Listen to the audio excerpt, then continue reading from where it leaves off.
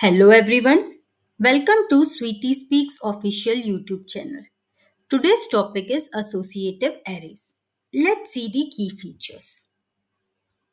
The first key feature is the storage is allocated only when it is used.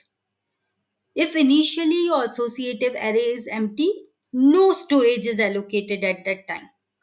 When you start adding elements in the associative array, only then the storage will start getting allocated. Now, if you remember, in the previous lectures, we had discussed dynamic arrays. We had discussed fixed size array.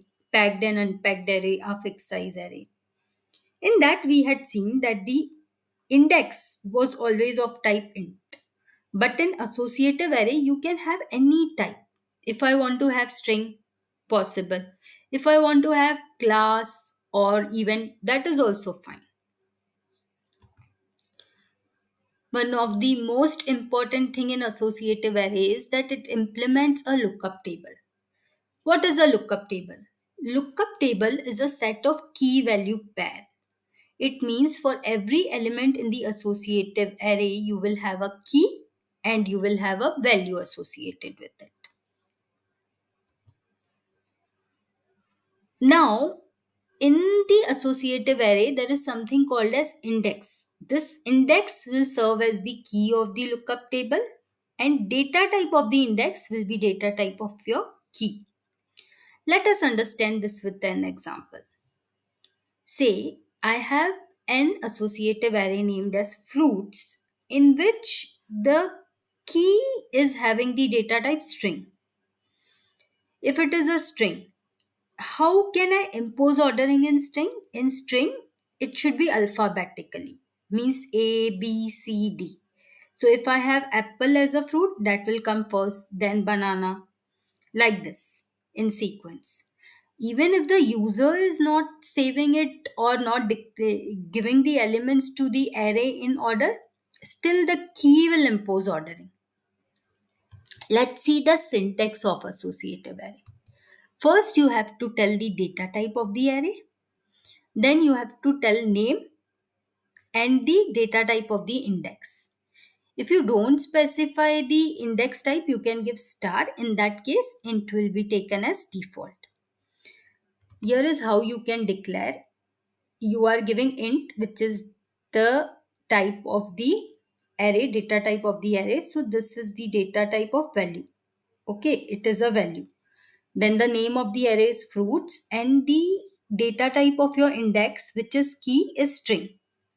So key is of string type and value is of type int. And the name of array is fruits. Okay. If we don't give the index type, like if I give star, then it takes int. One thing which we should remember is application of anything comes from its key feature.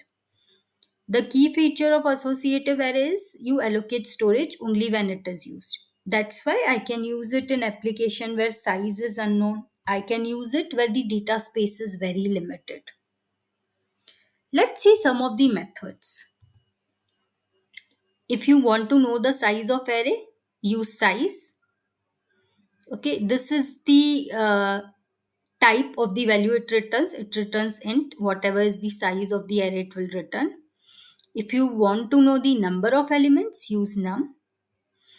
If you want to delete a particular element, then you can give the index. If you give index, that particular element is deleted. If you see, this index is in square bracket, which means it's an optional argument. If you don't specify this argument, then also this command is valid. But if you are not specifying any index, that time the entire array itself will be deleted. If you want to check a particular element exists or not, you can give the index, and if the element exists, the function returns 1, else it returns 0.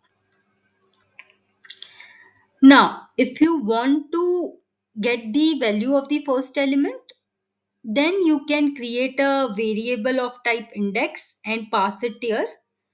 And to this, the value of the first element will be assigned. Then you can display it.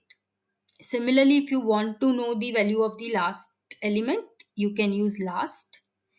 If you want to know what is the element previous to a particular element, say I want to know what is the fruit which is before banana, so I can give here, I can declare here a string type of variable, assign it the value of banana and pass that variable here.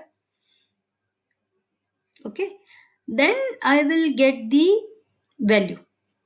Okay, I will come to know what is the value of the element which is previous to banana.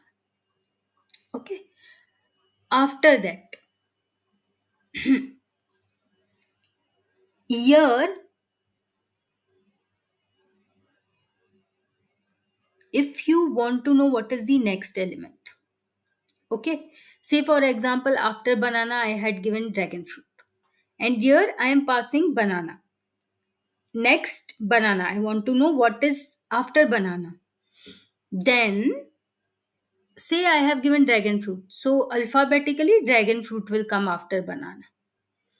So using these methods, you can easily access array, you can perform some operations on it. In the next lecture, we are going to see a coding example in which we are also going to use these methods. If you see that coding example, this associative array will be very clear in your mind.